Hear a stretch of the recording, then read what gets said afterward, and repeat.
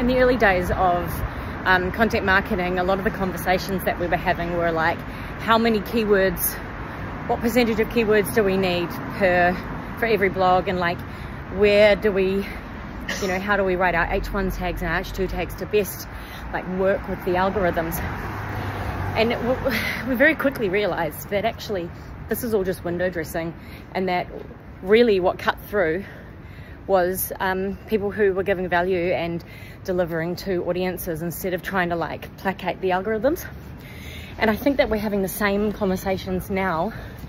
with AI as we were having with SEO, where we're kind of talking about the wrong things, where actually businesses, including, you know, OpenAI and Google, all these people are still have the same agenda of giving value to their customers so that they can get value from them. And it means that, again, the people that will continue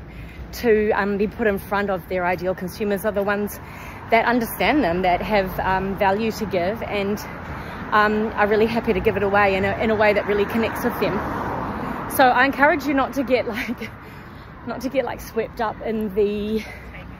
hype. It all just still comes down to people. And if you're already doing really great work in the search space, you're going to be doing great work in the AI space.